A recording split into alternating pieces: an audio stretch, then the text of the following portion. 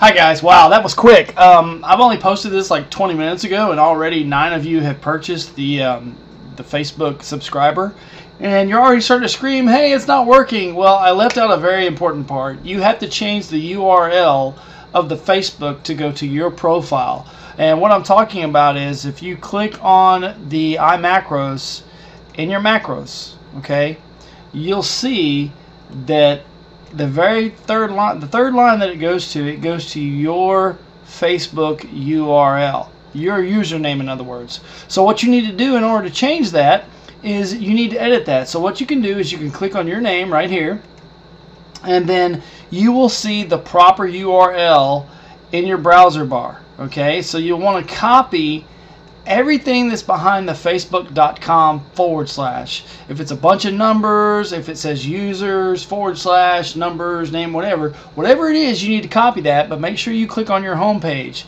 And then once you have that, you come into your macros, you click edit macros, and then you're simply going to paste it however you do it. If you're on a Mac, a PC, Control A or Control C, and then hit Control V to paste it. Now what you want to do is you want to highlight the section behind that, or you can just grab where the equals is and right there just highlight that section of it, and then hit Control V, and boom, you're there. Okay, and that will help you get subscribers.